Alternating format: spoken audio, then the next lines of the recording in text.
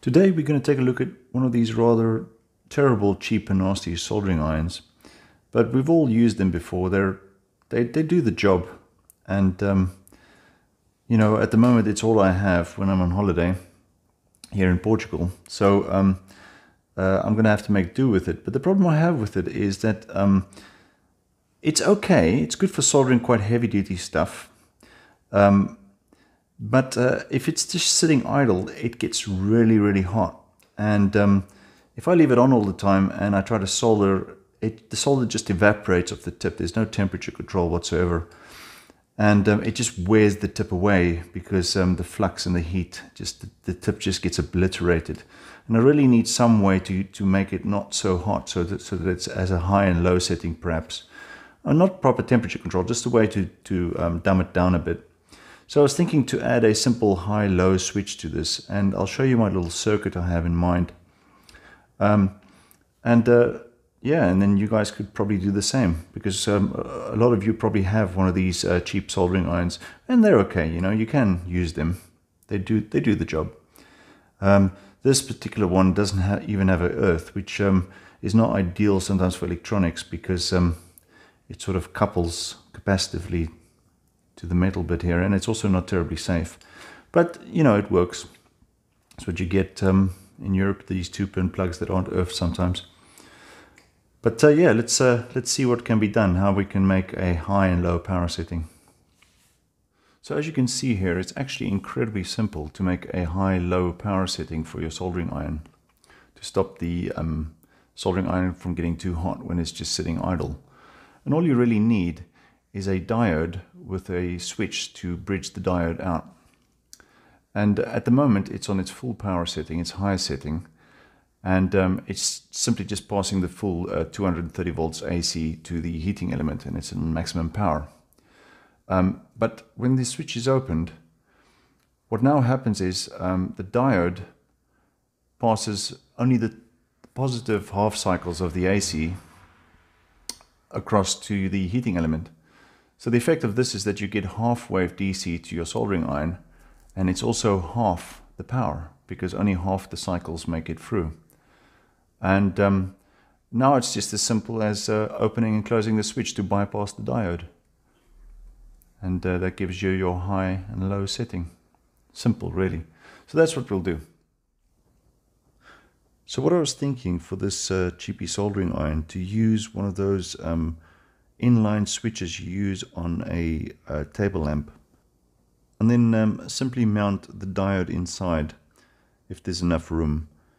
This particular type of switch, you need to crimp the wires on, so I've stripped the outer insulation away, ready so we could just trim the live wire, cut the live wire in half, and I think the diode can fit neatly underneath the switch. We just have to sort of attach it onto the leads. But I think it's going to work. It should fit in there nicely. So the neutral passes next to the diode there. It's kind of made to carry a wire underneath the switch. So we'll just chop that live wire in half. Now in hindsight, I should have really bought one of these inline switches that has screw terminals instead of crimp connections. But this little switch is quite compact, and it only breaks the live. So it makes for like a very small inline compact switch. So I think I'll use this one. So I'll just strip the insulation back on the live and measure it all up to see if it fits nicely. Now, because on the power plug for the soldering iron, the polarity can be reversed. If this switch was being used as a on-off switch, I would prefer to use a double pole switch that breaks both the live and the neutral. But for this purpose, it's simply a high-low switch, so it doesn't really matter if polarity gets reversed on the plug. But ideally, it's just the live you want to do this on, but it doesn't really matter too much. So we'll just trim back the leads on that diode, so everything fits nicely. So even though this switch is nice and light and compact on the soldering iron's flex, which is very good when you're using the soldering iron, in hindsight, it would have been nicer if I used the slightly larger inline switch, the one with the screw terminals. and there would have been space for a indicator, neon or LED or something like that, so I can actually see what position it's illuminated for, high or low position or both.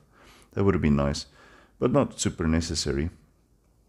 I don't think there'll be enough space inside this switch to accommodate for a little indicator light. But this will be really handy for me actually now, because I think even on the low setting I'll be able to do normal sort of PCB soldering. And if I'm soldering thicker wires, I just flick it over to the high setting. That'd be really handy. At the very least, it's going to stop this soldering iron tip eroding away even further than it already is. I might be able to find a replacement for it, but it'll give it some extra longevity, which is always a good thing. Now I'm trying to make sure that these crimps are good and solidly crimped down onto the live wire and the diode. Now I think these are designed to just crimp and leave them, but I think because I've got a diode in there inside the crimp with the wire, I think I need to solder it as well. I briefly plugged the soldering iron back in and got it up to temperature, then unplugged it, and while it was still hot, I soldered up the wires, but obviously they were dead now because I unplugged the soldering iron. You really don't want to solder the wires live. But I think it's good to put back together now, and hopefully everything should fit inside the case nicely. So the diode and the neutral wire both sit underneath the switch. So I'm just going to tweak the wires a bit with a screwdriver and make sure that nothing presses or squeezes hard against each other and everything sits nice and comfy inside the switch. Now I think this type of switch, it doesn't screw or clip together. It's got these little pins that sort of friction fit, but once they go together, it doesn't easily come apart. So it's kind of single use. So you need to use a pair of pliers or a bit of force to squeeze the case together. So there you go. I guess that's pretty much job done. I quite enjoy these simple little hacks, and I hope these could be useful for you guys in the future. So if you like this kind of thing, you're welcome to subscribe if you want to, and then YouTube algorithm can recommend this and more other videos like these to you in the future. Thanks for watching. See you guys on the next one. Bye.